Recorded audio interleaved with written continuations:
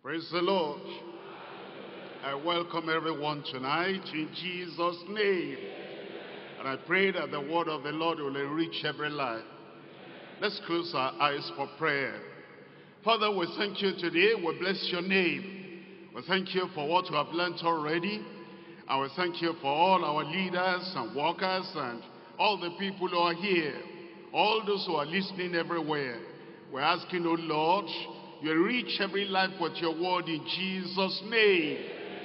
Apply your word by your spirit to every heart. In Jesus' mighty name we pray.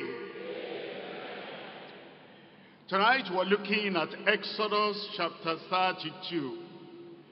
And I'm reading from verse 26.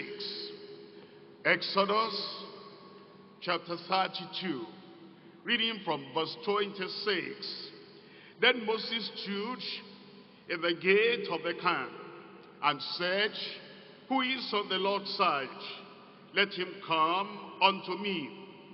And all the sons of Levi gathered themselves together unto him. The question, who is on the Lord's side? Something has happened before this time. Moses went to the top of the mountain. He went to meet the Lord. He went to collect the law of God for the children of Israel. But then, as he didn't tell them when he'll be coming back, they became weary. And they were wondering, what has happened to him? When is he coming back? And he said, as for this Moses, who brought us up out of the land of Egypt, we know not what is become of him. Because of that, they told Aaron, make us gods that will go before us, because we need a God to lead. Eventually God saw that, and in verse 7, the Lord said unto Moses, go, get thee down, for thy people which thou hast brought out of the land of Egypt have corrupted themselves. They have turned aside quickly out of the way which I commanded them. And then it says what they had done. Moses came back to them and he saw their condition. That's why he now gave the call. Who is on the Lord's side? Tonight we're looking at the word on the subject, constantly abiding on the Lord's side. Constantly abiding on the Lord's side. The question that Moses posted to them required a practical answer. It wasn't just a movement on the physical side. It says, let him come to me. That means, number one, separation from the world and full surrender unto the Lord. They were all in their corruption. Who is on the Lord's side? The way they were now, they were not on the Lord's side. Who then will be on the Lord's side? That will mean to separate from the corruption of the land and then to surrender totally unto the Lord. Who is on the Lord's side? That implies coming out of false worship. They were worshiping idols now, and that was false worship. And the Lord wanted them to come out of that false worship. Who is on the Lord's side? Who is coming out of false worship and coming into scriptural worship. The question again, who is on the Lord's side? They are backsliding. They had gone away from the Lord. They had turned away from the commandments of the Lord. And the Lord was now saying, who is on the Lord's side that will turn away from their backsliding and then now come to believe the truth? Who is on the Lord's side? The implication is, who is going to abandon the corruption and the corruptors and cleave unto God and to godliness? Who is on the Lord's side? That means seeking not to please religious sinners, because they were still religious. These are the gods that brought you out of the land of Egypt. But now they were to turn from those religious sinners and seek to please the Lord only. Please the Lord always, and please the Lord ever. As we think about our lives, and we're not just talking about those who have not been saved. These children of Israel were saved before. They had known the Lord. But because they went away from the Lord, that's why the Lord is now calling them back from the things they had gone to do. In our offices, corruption is there. In our offices, we know the fraudulence there. And the Lord is asking, who is on the Lord's side? Let him come unto me. The people that will recognize corruption is evil, fraud is evil, and they come out from among them. They're still there, they're still working there, they're still interacting with the people, but they will not practice the corruption in the land. In our families, in various families, there is corruption, there is idolatry, there is occultism, and there is false worship. Even though we're living in that family, the Lord is calling us and is saying, who is on the Lord's side, is asking us, coming out of the corruption in our families. Our children go to school. Our teachers teach in schools. There's corruption everywhere, in the school, in the college. And the Lord is giving us a call. The Lord is saying, who is on the Lord's side? As we look at various professions in the land and in the world, any profession, the teaching profession and other kinds of profession, there is corruption that is peculiar to every profession in the land. And you are working somewhere, and there is a kind of corruption connected with the work you do. And the Lord is asking, if you are on the Lord's side, if you are a child of God, the peculiar corruption connected with that area of work, who is on the Lord's side, let him come unto me. So then, as we look at our lives, we're not just applying this to newcomers, new converts, and new believers, or sinners alone who need to come out of their sins. It concerns everyone, all of us, that we come out to the Lord's side, constantly abiding. After we come out, and we're now on the Lord's side, we now constantly abide on that Lord's side, so that the Lord will see that we're living a life that is pleasing unto him. Three things we're looking at today. Number one, the pervasive corruption of the Lord's standard. The Lord gave them a standard, and the Lord gave them the word. That was the Lord's standard. Whether Moses was there or not, he had a covenant with them, with the children of Israel, and he wanted them to abide by that standard. And the Lord is now calling out of that pervasive corruption, the pervasive corruption of the Lord's standard. Point number two, the purposeful call to the Lord's side. Purposeful call to the Lord's side. When the Lord gave a call through Moses, it had a purpose, and it had its implication. And as the Lord is coming to you and is saying, are you on the Lord's side? I have something to do. I have a work to do. I have a standard to raise. I have the word to spread. Who is on the Lord's side that will fulfill the purpose for which that call is given? The purposeful call to the Lord's side. Point number three, the progressive consecration to the Lord's service. Progressive consecration to the Lord's service as the Levites came out.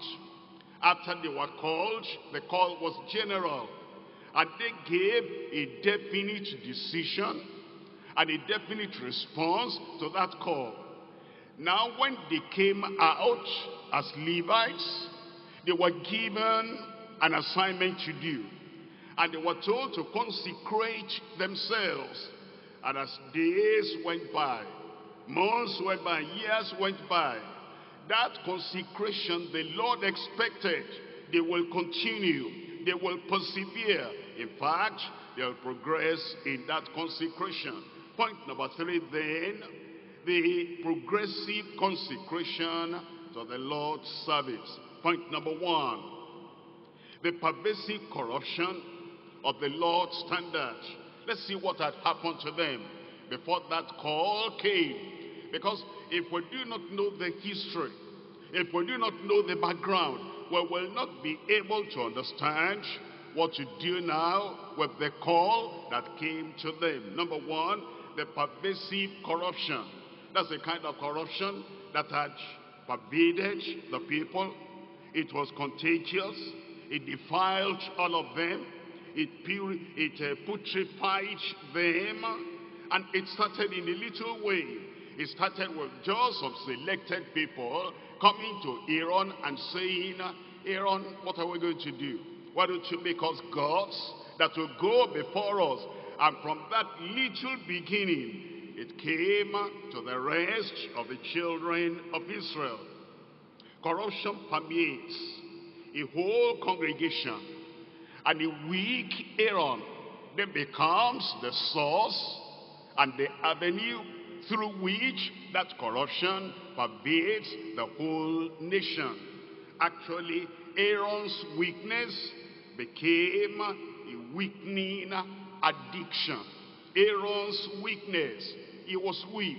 And because of that weakness, that now became a weakening addiction, and the people just went from bad to worse. Let's look at Exodus chapter 32. And I'm reading from verse 7. And the Lord said unto Moses, Go, get thee down, for thy people, no more my people, they were backsliding, for thy people, no more the people of God. When God was sending Moses to Pharaoh, he said, let my people go. But now because of their backsliding, it says, thy people, which thou broughtest out of the land of Egypt, have corrupted themselves. It's a free choice. It's a personal choice that became a national choice. They have corrupted themselves. That is not the Lord corrupting them. And it's not another nation now coming from outside corrupting them. Their corruption came from their own heart, their depravity. In verse 8, they have turned aside quickly, out of the way. That tells us somebody can be saved, somebody can be redeemed, called out of Egypt. And yet, there's no eternal security. They are there, they are always there. They're saved, they're always saved. They're redeemed, they're always redeemed. They're beloved people of God, they're always beloved people of God. No, it says they have turned aside quickly, out of the way. They were in the way before, but now they are out of the way which I commanded them.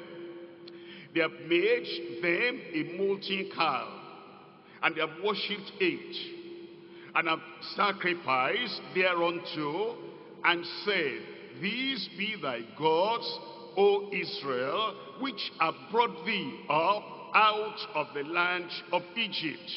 And the Lord said unto Moses, I have seen these people, and behold, it's a stiff-necked people. That means they were rebellious against God. They were stubborn against the word of God. They will go their own way. They were self-willed. It says, it is a stiff-necked people. Now therefore, let me alone, that my rod may wax hot against them, that I may consume them, and I will make of thee a great nation. In Deuteronomy chapter 9, later Moses was recounting, recalling, reminding them of what happened at that time. And Deuteronomy chapter 9 gives us some details that makes us understand the kind of corruption. And not only that, the attitude of God to that corruption. Not only that, the consequence on Aaron and the consequence on the children of Israel. Deuteronomy chapter 9, I'm reading from verse 12. And the Lord said unto me, arise, get thee down quickly from hence, for thy people, still thy people, because of backsliding, which thou hast brought forth out of Egypt, have corrupted themselves. They are quickly turned aside out of the way, which I commanded them. They have made them a molten image. Furthermore, the Lord spake unto me, saying, I have seen these people, and behold, is a stiff-necked people.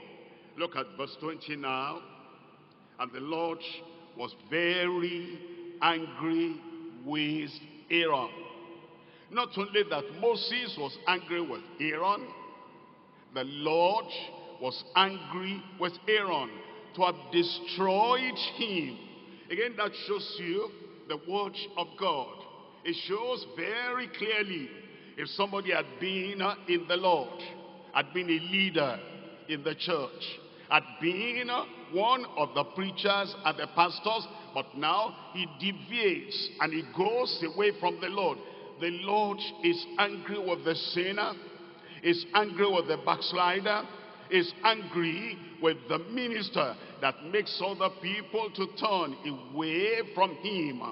The Lord was very angry with Aaron to have destroyed him.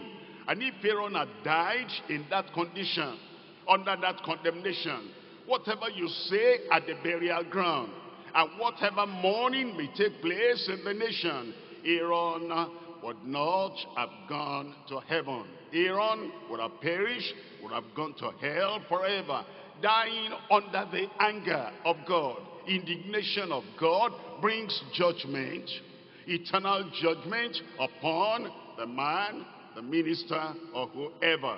And I prayed for Aaron also at the same time. He prayed for him, and that was why God had mercy. I want you to understand that what Aaron did was a peculiar thing. Other people could have done something like that, and it will not affect the nation. Take, for example, one of the mixed multitude decided he wanted to raise up an idol. The others will deal with him, and they will not follow after that. But when a leader raises up an idol, when a leader goes into false doctrine, you have heard it before, a leader's sin becomes a leading sin. He leads them into idolatry. He leads them into falsehood. He leads them into backsliding. After all, as a leader, if he is doing that and is still preaching, if he can do that and is still ministering, if he is doing that and he still has the label of a leader, well, that means that we can do it too. A leader's sin is a leading sin. How about a pastor? A pastor that decides he will change the standard.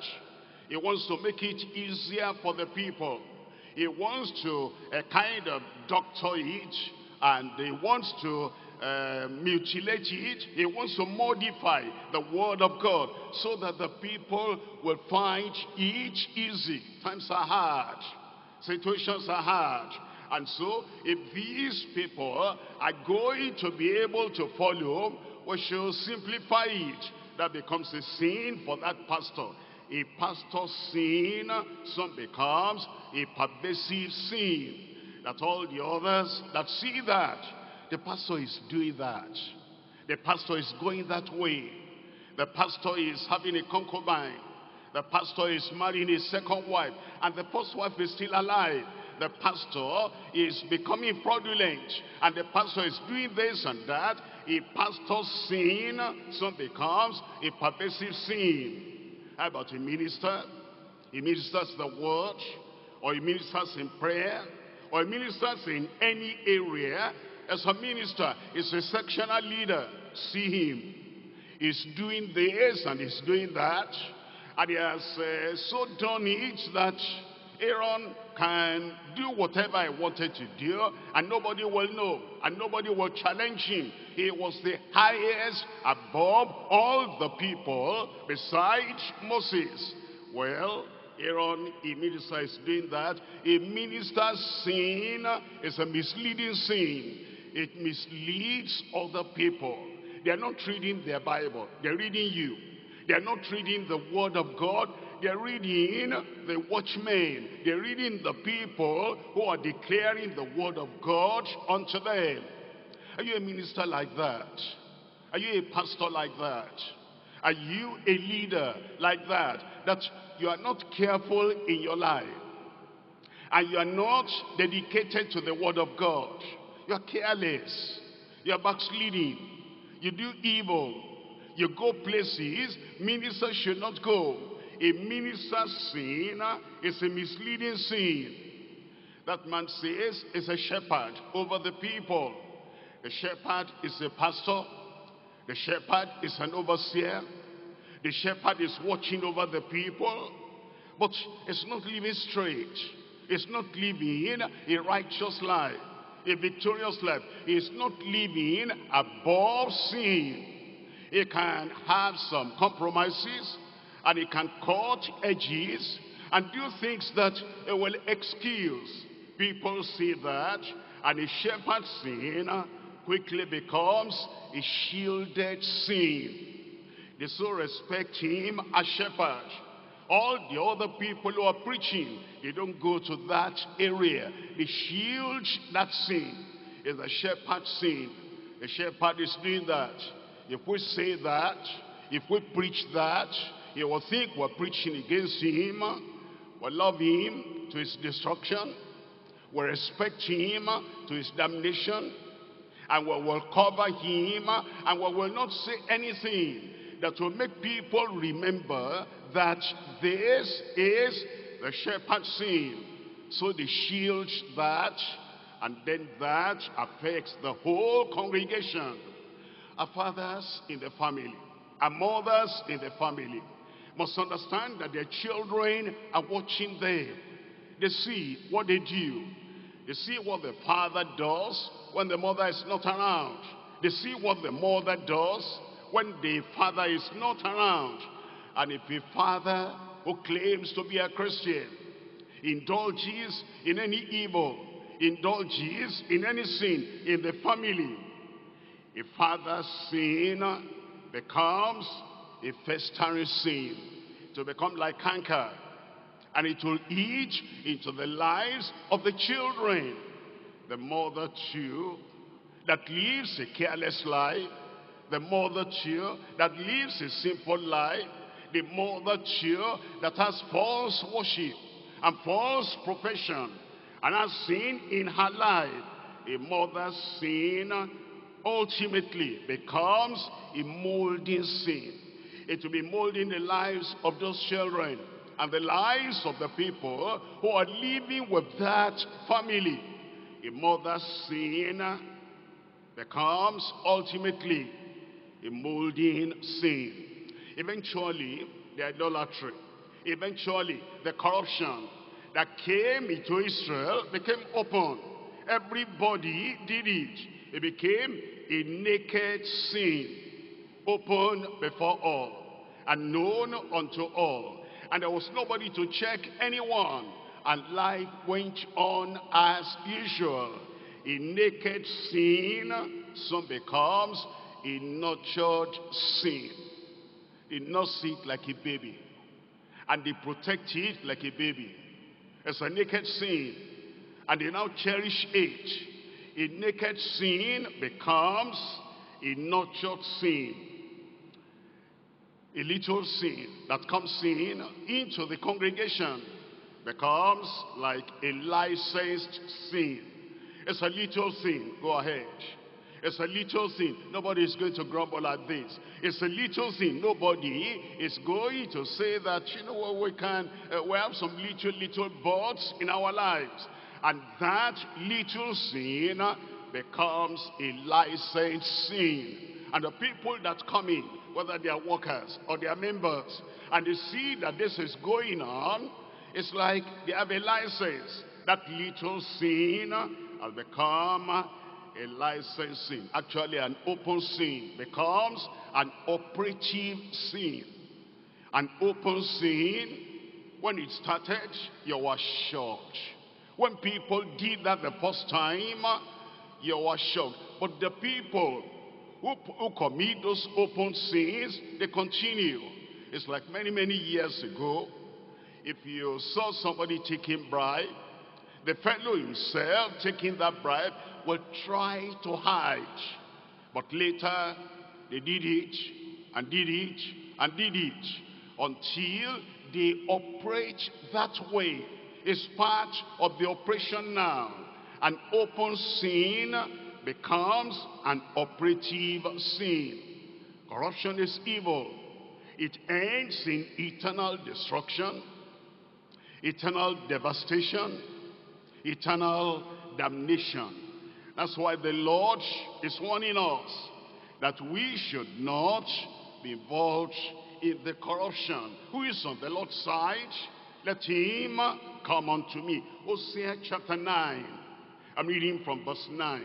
Hosea chapter 9, verse 9. They have deeply corrupted themselves, not just superficially. It entered their heart. It entered their soul. It came into their character.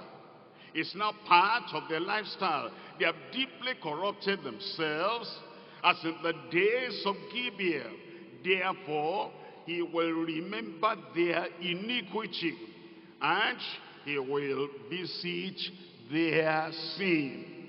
Look at Malachi chapter 2. In Malachi chapter 2, I'm reading from verse 8. Malachi chapter 2, I'm reading from verse 8. But ye are departed out of the way. See what happened since the time of Exodus, and it went on, and it's coming now to the end of the Old Testament. And it says, ye have departed out of the way. Ye have caused many to stumble at the law. You have caused many to stumble. We don't know what is right anymore.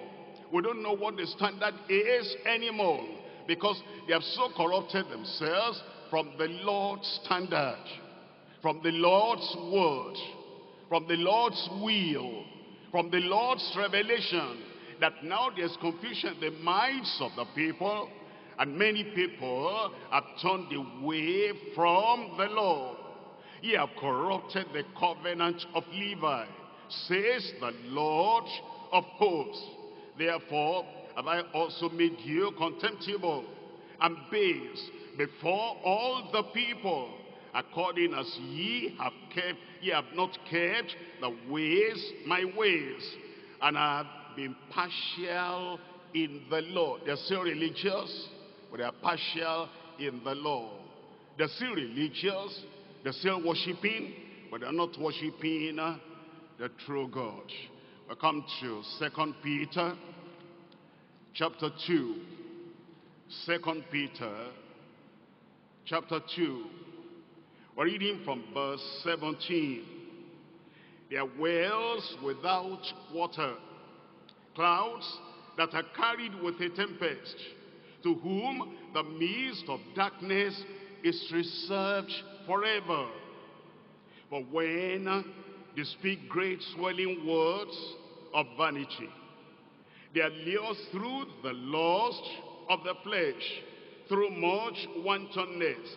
Those that are clean escaped from them who live in error, while they promise them liberty.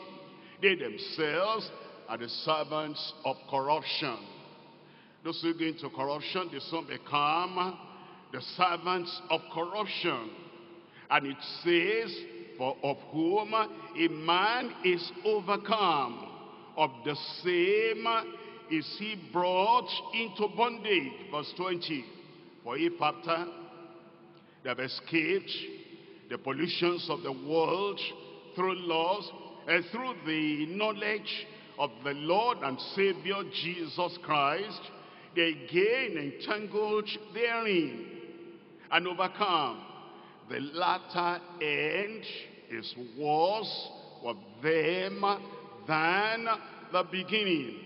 Those who tell us once saved, always saved, they miss the teaching of the word of God. The Lord said, after they had escaped the pollutions of the world. That's salvation. That's redemption. And it says, through the knowledge of the Lord and Savior Jesus Christ. They were saved by the Lord. They are now again entangled therein. They backslide. It says when they backslide like that, if they die in that condition, they overcome. The latter end is worse with them than the beginning. Let's come back to Exodus chapter 32. Exodus chapter 32. I'm reading from verse 31. Exodus 32, verse 31.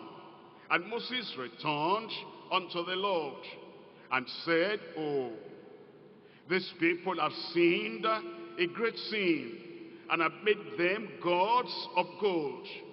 Yet now, if thou wilt forgive them, forgive their sin. He didn't finish the sentence. The Lord couldn't forgive them without their repentance. It takes repentance before forgiveness will come. Then Moses said, and if not, blot me, I pray thee, out of thy book, which thou hast written. When we're saved, redeemed, forgiven, our names are written in the book of life. If we go back into sin, if we backslide, if we not become servants of Satan, agents of Satan, the names are taken out of the book of life. And Moses said, forgive them. If not, blot out my name out of the book that thou hast written. Verse 33. And the Lord said unto Moses, whosoever have sinned against me, Aaron, the leaders of the tribes of Israel, the children of Israel, whatever their name, whatever their status, whatever the number, God is no respecter of persons. Whosoever have sinned against me, him will I blot out of my book.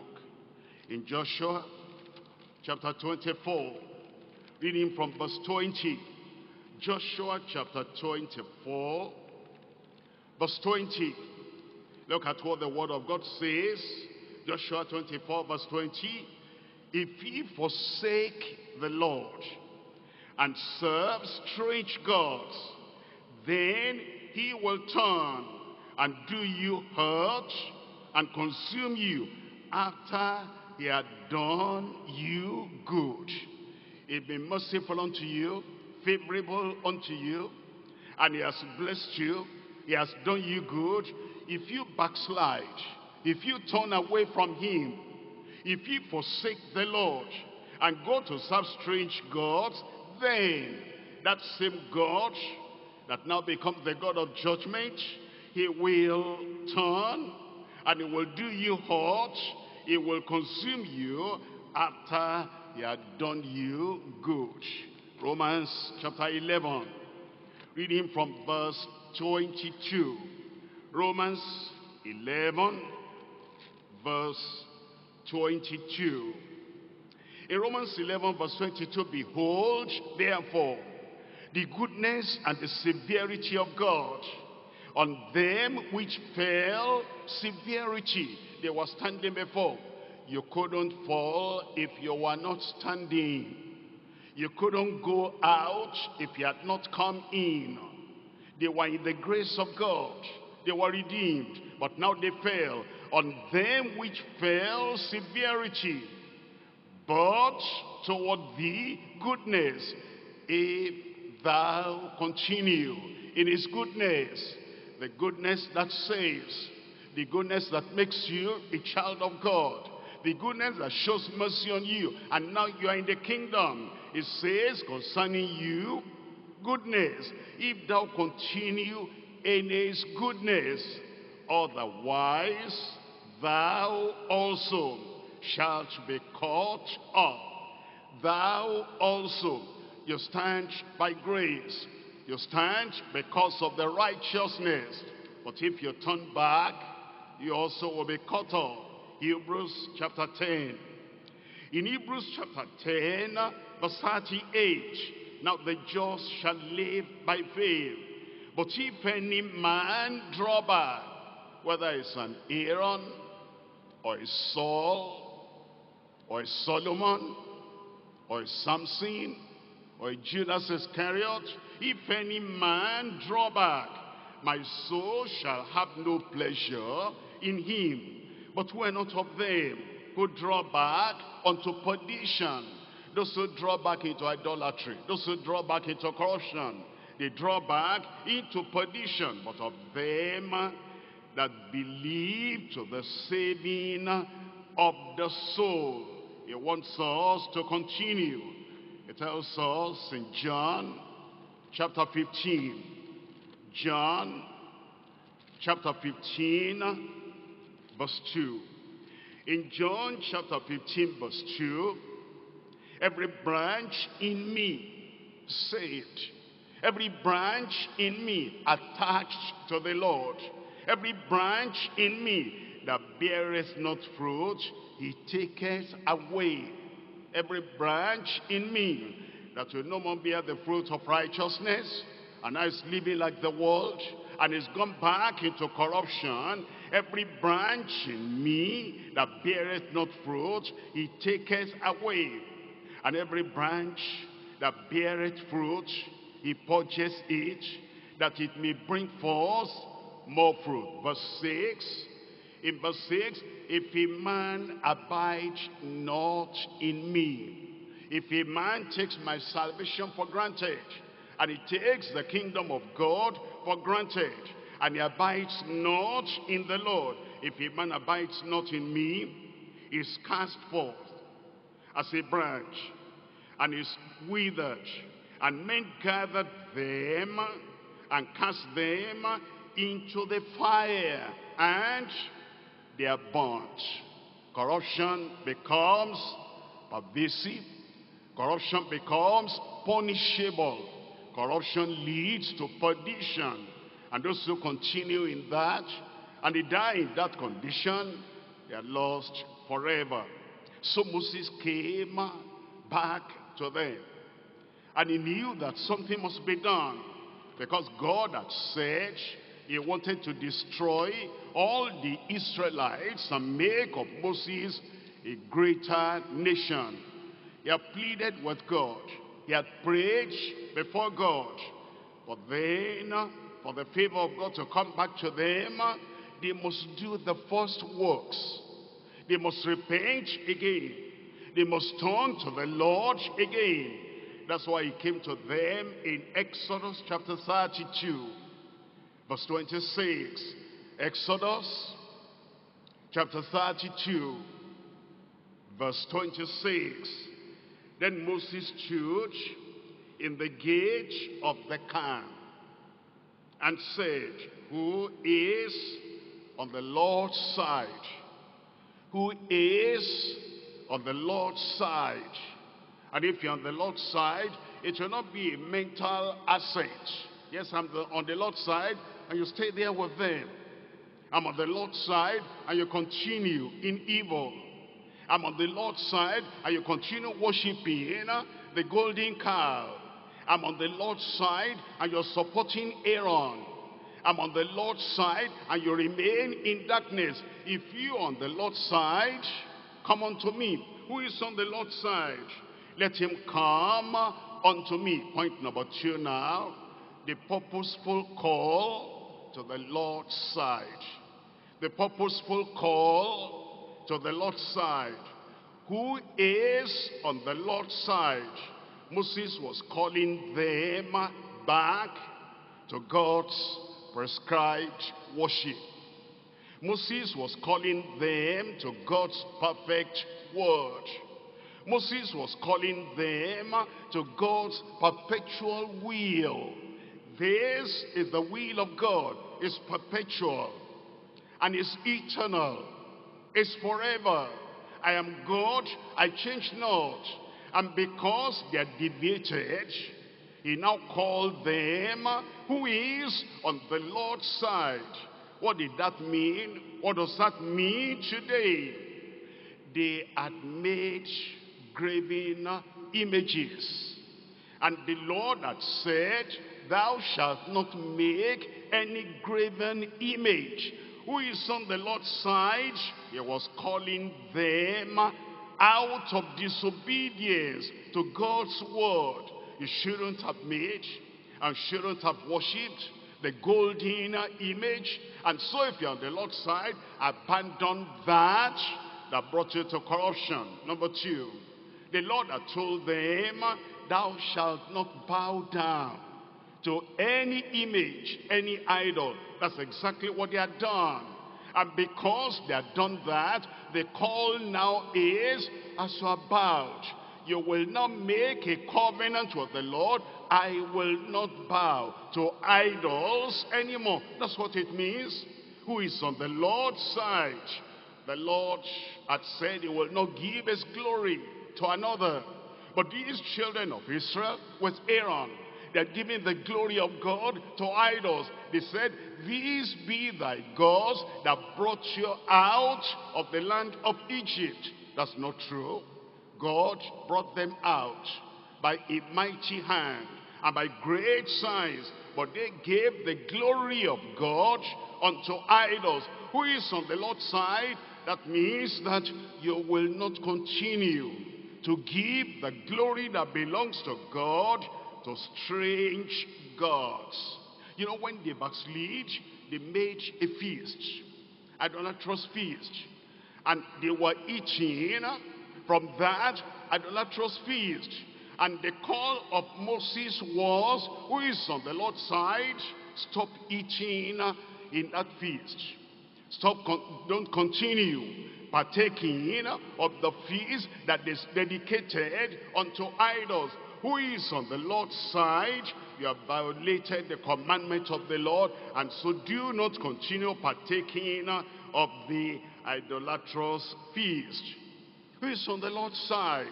You will see that as you read the whole story, they were now copying, imitating the pagans and the heathen in their practices. Who is on the Lord's side was calling them out of their imitation to the heathens. And when you have started imitating the heathens and the pagans, when you want to get married, all the ceremonies you do, they are not from the word, they are from the world. When you have a child and you want to do whatever you want to do, naming, ceremony, dedication, what you want to do is not in the word, it's what's coming from the world. We are copying the practices of the heathens. And he's saying, who is on the Lord's side? Let him come unto me. And you see that already they were naked, because Aaron had made them naked. The idol worshippers, they worship their idols in scanty dressing and in nakedness. And they have started copying the dressing and the appearance of those idol worshippers. Who is on the Lord's side? Abandon all those attires, all the clothing, all the semi-nakedness with which you are worshiping your idol. Who is on the Lord's side? Come out of that. Do you know they were dancing and singing? And it wasn't the singing of the children of God. It was the dancing of those idol worshippers. Who is on the Lord's side? Stop the dancing. Stop the worldly music and come unto the Lord. Look at Exodus chapter 32. In Exodus chapter 32, I'm reading from verse 18. Exodus 32, verse 18. And he said, it is not the voice of them that shout for victory, neither is it the voice of them that cry for being overcome, but the noise of them that sing do I hear. The voice of them that sing do I hear. Verse 19, And it came to pass, as soon as he came nigh unto the camp, that he saw the calf and the dancing. He saw the calf and the dancing. They are totally gone into the world. Apparel, appearance, clothing, scanty, naked, and the music of the world, the dancing of the world, the singing of the world. That's why Moses said, who is on the Lord's side? Let him come unto me. When you're on the Lord's side, all those things of the world, you abandon. All those things of the world, you kick out of your life, so that now you go in the right way, you go in the righteous way. A same call the Lord is giving us today in 2 Corinthians chapter 6. 2 Corinthians chapter 6, reading from verse 17. Wherefore, come out from among them. Is your family doing anything that is contrary to the standard of the word of God? Come out. In your school, are the children, the fellow students doing anything that shows corruption, that shows sin, that shows evil? Come out. In your office, are they doing anything that shows there's no regard for the law of God, there's no honesty, there's no holiness, there's no righteousness? Come out. In your community, are they doing things that pollute life, that corrupt life? Come out from among them and be separate, be distinct, be totally different, says the Lord, and touch not the unclean thing, and I will receive you. You have to come out first before he receives you. That's the word of the Lord. Come out. Numbers chapter 16. Numbers chapter 16. We're reading from verse 26. Numbers chapter 16, verse 26. And he spake unto the congregation, saying, Depart, I pray you, from the tents of these wicked men. Depart, I pray you, from the tents of these wicked men. You'll not be in association with them in business. You'll not be in association with them in social matters.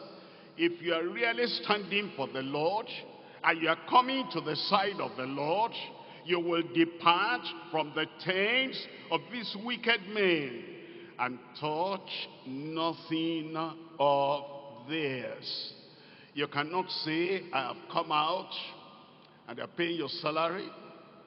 I have come out, I don't have anything to do with them. They're feeding you.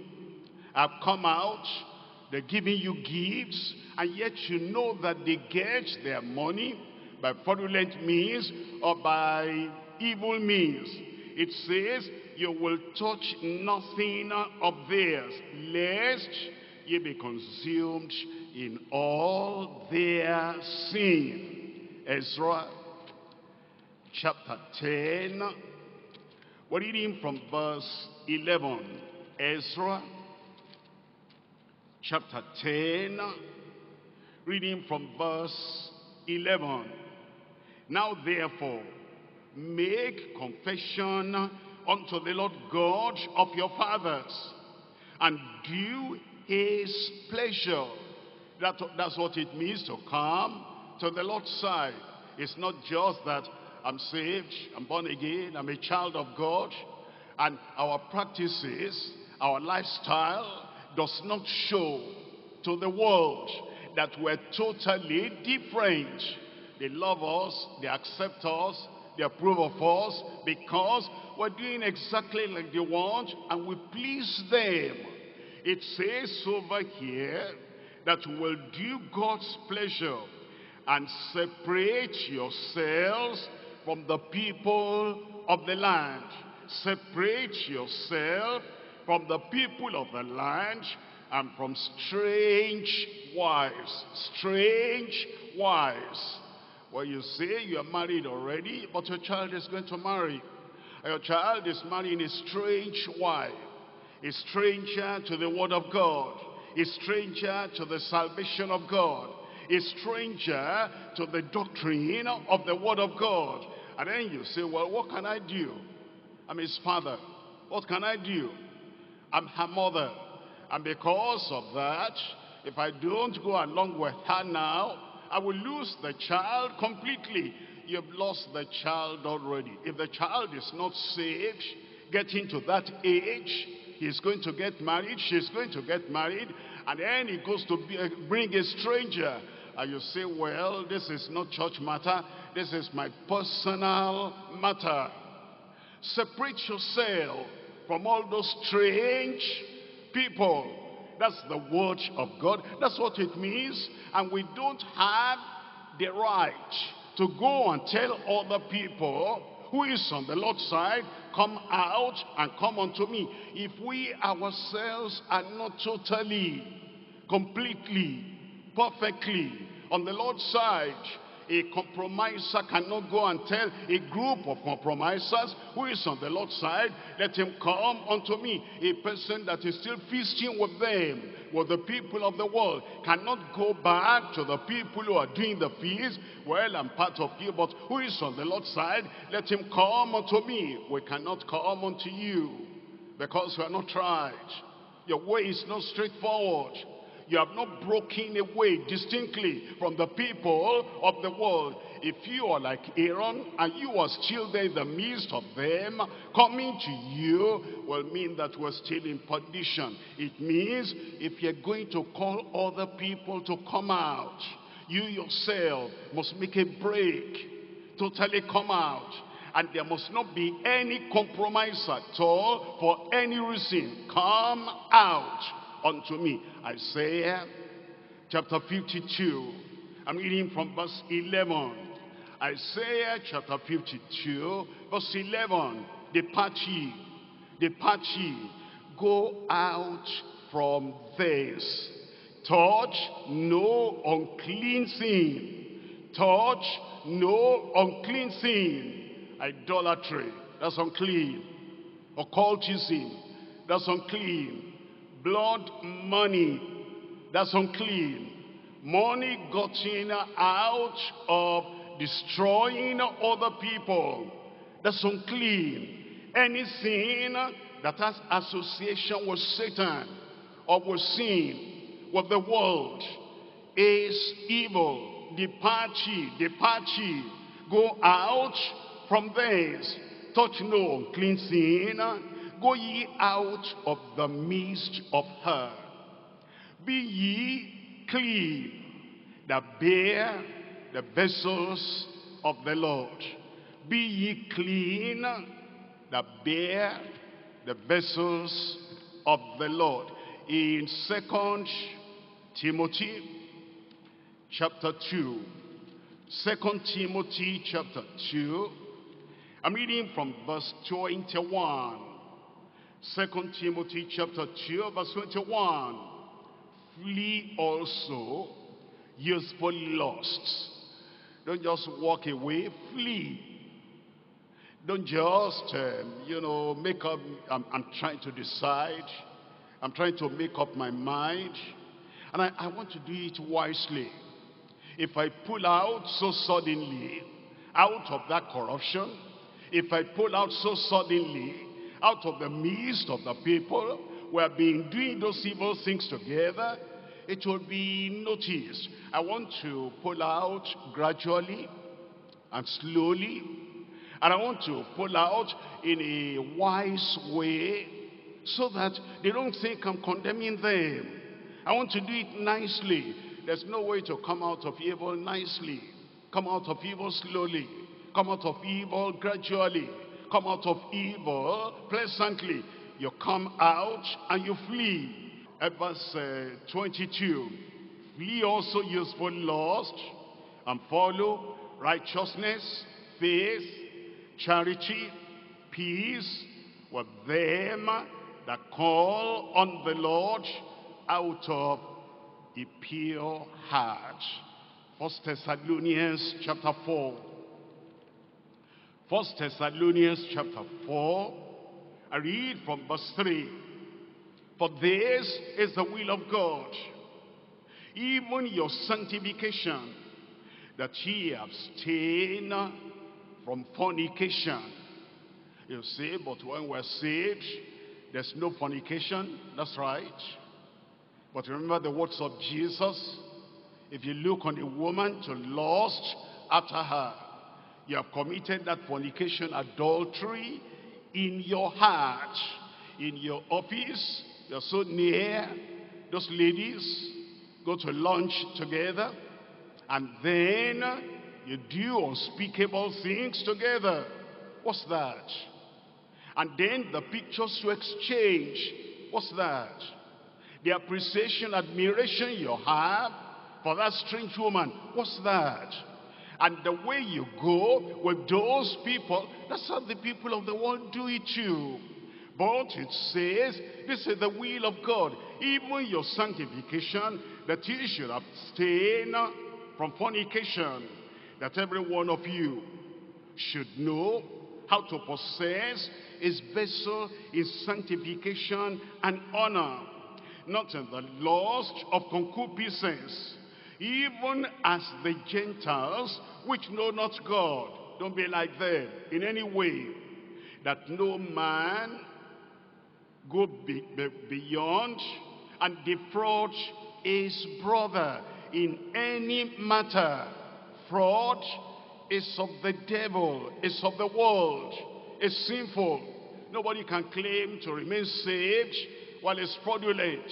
Nobody can claim, I'm still a child of God, while it's fraudulent. Come out of that totally, because that the Lord is the avenger of all such, as we have also forewarned you and testified.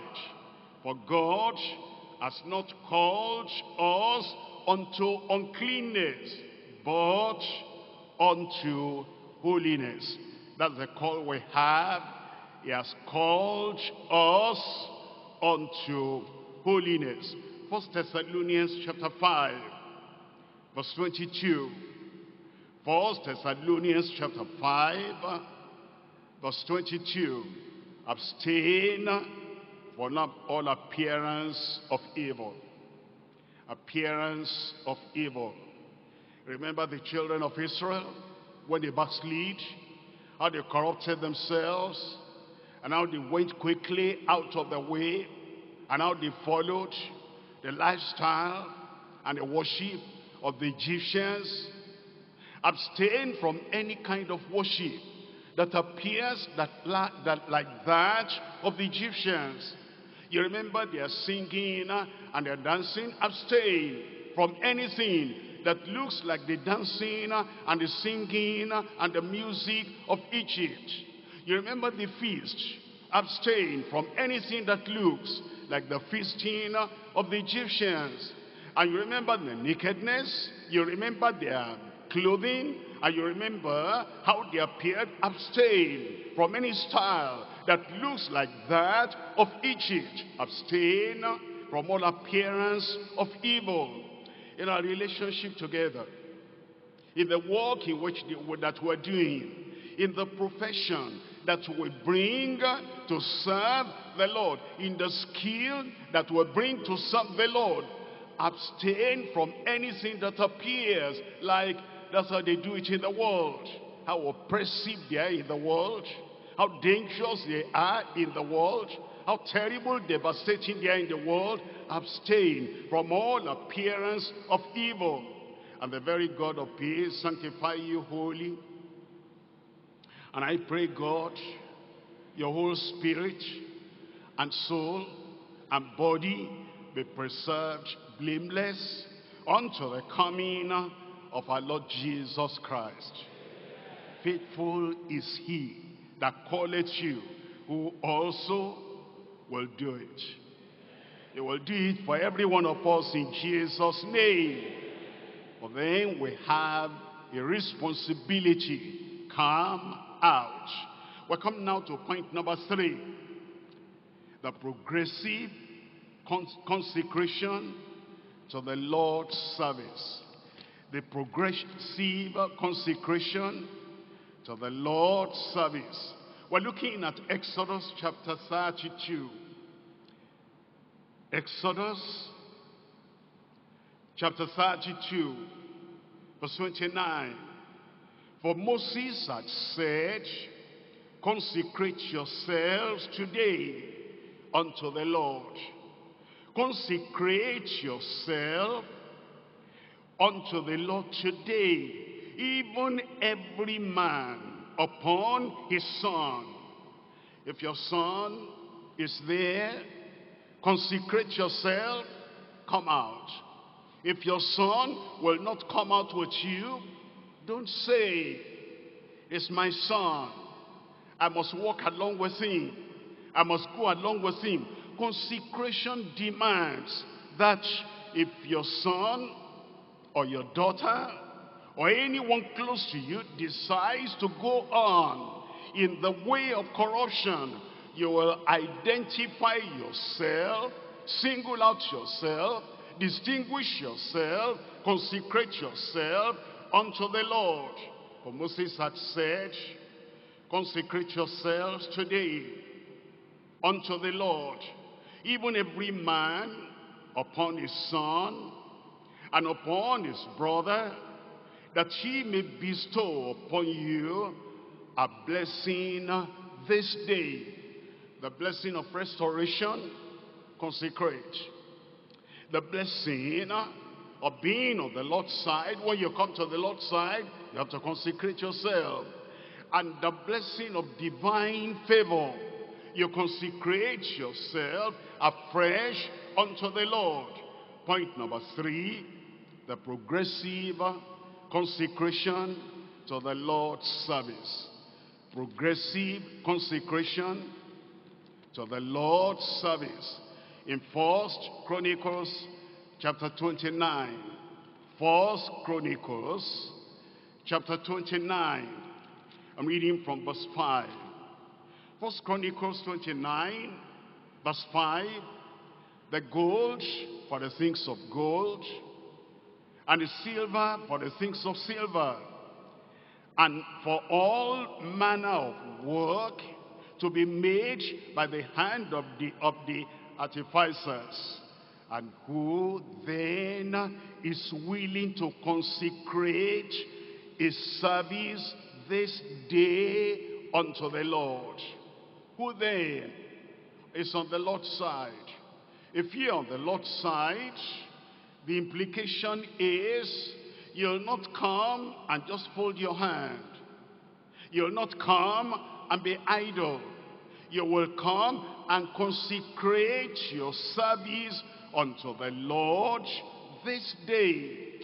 2 Chronicles chapter 29. I'm reading from verse 15. Then we go to verse 31. 2 Chronicles chapter 29. Reading from verse 15. In verse 15, and they gathered their brethren and sanctified themselves, set apart themselves, consecrated themselves. They surrendered themselves. They cleansed themselves, and they abandoned themselves totally, completely, unreservedly unto the Lord. And they came according to the commandment of the king, by the words of the Lord, to cleanse the house of the Lord. Verse 31. In verse 31, then Hezekiah answered and said, now ye have consecrated yourselves unto the Lord. Come near and bring sacrifices and thank offerings into the house of the Lord. And the congregation brought in sacrifices and thank offerings, and as many as were of a free heart, burnt offerings. Consecration. They came to the Lord's service. Their skill consecrated to the Lord. Their profit consecrated to the Lord. Their abilities consecrated to the Lord. Micah chapter 4. In Micah chapter 4, reading from verse 13. Micah chapter 4, verse 13. Arise and stretch, O daughter of Zion, for I will make thine horn iron, and I will make thy hoofs brass, and thou shalt beat in pieces many people, and I will consecrate thee again unto the Lord. I will consecrate thee again unto the Lord, and their substance unto the Lord of the whole earth. He expects that what we have, what we possess, what we have amassed will be consecrated for use in the kingdom of God. 1 Corinthians chapter 16, verse 15. 1 Corinthians 16, 15. In 1 Corinthians chapter 16, verse 15, I beseech you, brethren, ye know the house of Stephanas, that it is the first fruits of Achaia, and that they have addicted themselves to the ministry of the saints. That's sanctification. That's consecration. That's absolute surrender. They have addicted themselves to the ministry of the saints. But then we're talking about progressive consecration to the Lord's service. If we are progressing in the Lord's service, it means our consecration is increasing. Our consecration is progressing. And why should it increase? Why should it progress? The Lord is not a static Lord. The Lord is not a stationary Lord. So our consecration is not static. Our consecration to the Lord is not stationary. As we grow in the knowledge of his word, we grow in consecration. As we grow in the knowledge of his will, we grow in consecration. As we grow in the assignment that God gives us, we grow in consecration. Number one, we grow in teachableness. We don't say, I've had enough, I've learned enough, I've been taught enough, I don't need any other. Everything I knew before, that's enough.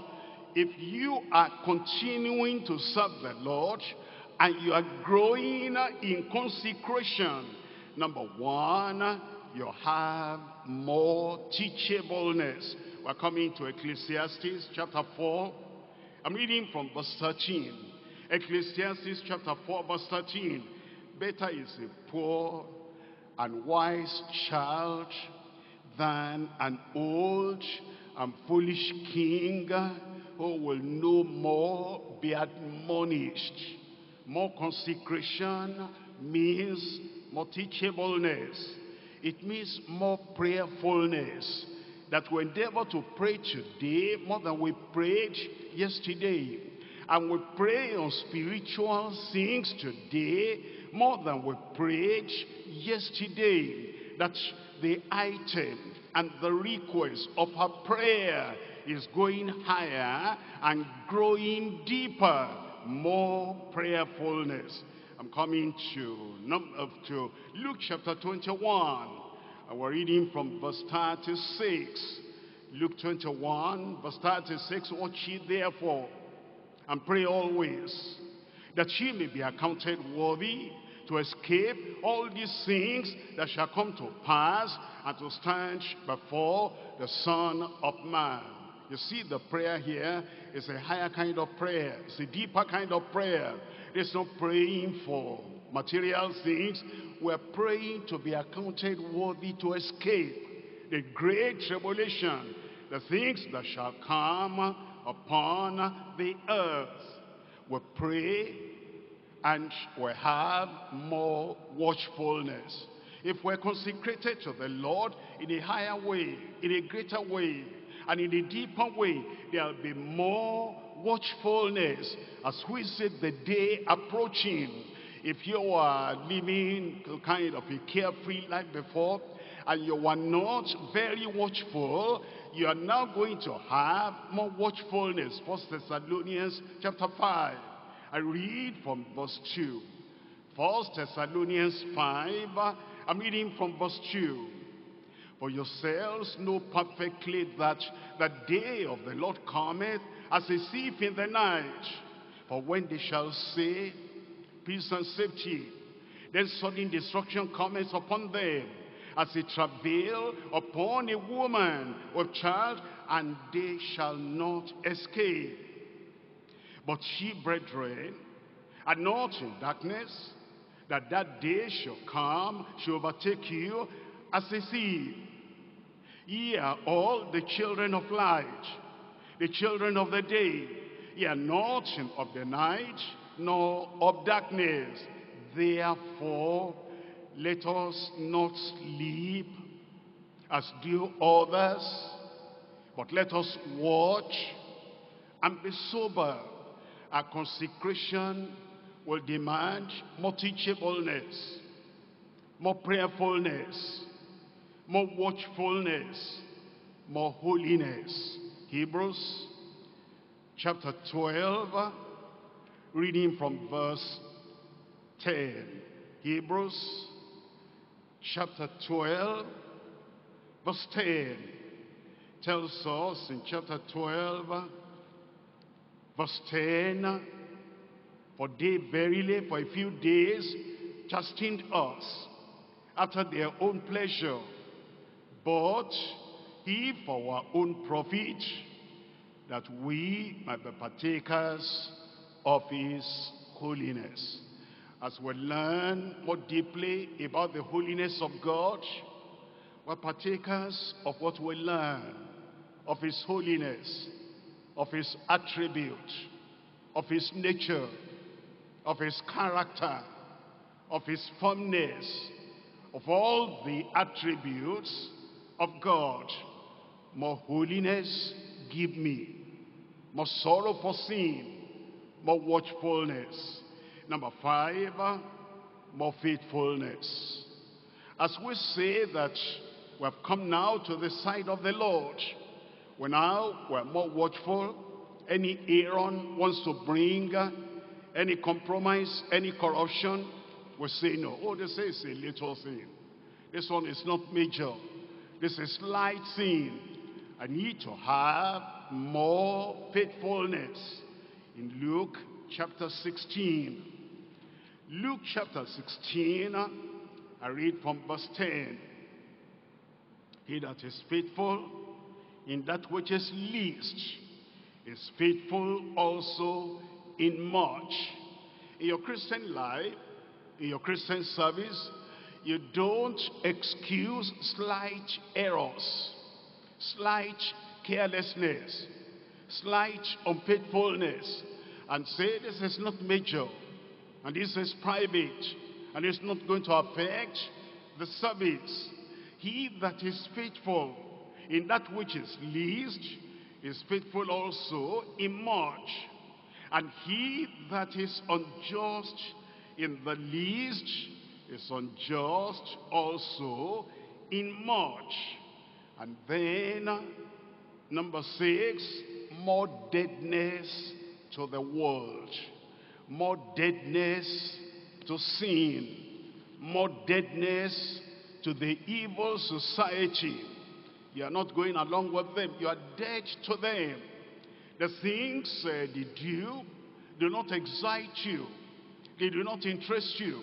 You are totally dead to them. You are insensitive to them. What the people are excited about in the world, you have more deadness to the things of the world. We're looking at Romans chapter 6, verse 11. Romans chapter 6, verse 11. Likewise, reckon ye yourselves to be dead indeed unto sin. Not excited about it.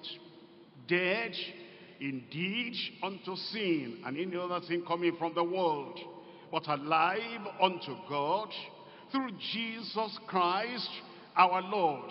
Let not sin therefore reign in your mortal body, that ye should obey it in the lusts thereof. Number 7, more godliness. More godliness. Anything you're doing, any decision you are taking, anywhere you want to go, any practice you want to manifest, how does this tally with the godliness of the Almighty himself? It tells us in 2 Peter chapter 3. 2 Peter chapter 3 from verse 11. Seeing then that all these things shall be dissolved, what manner of persons ought ye to be in all holy conversation and godliness? More teachableness, more prayerfulness, more watchfulness, more holiness, more faithfulness, more deadness to the world, more godliness, more truthfulness, more truthfulness. Anything that will not be exactly, perfectly truthful, you throw away. There's no reason, number one, as who we are, members and ministers of Deeper Life Bible Church, there's no reason to be afraid of anybody and then to tell him what is less than the absolute truth. And there's no reason not to tell you want to influence somebody, influencing with the truth. There's no reason to kind of change something, make a lie. I have a good purpose, I have a good reason.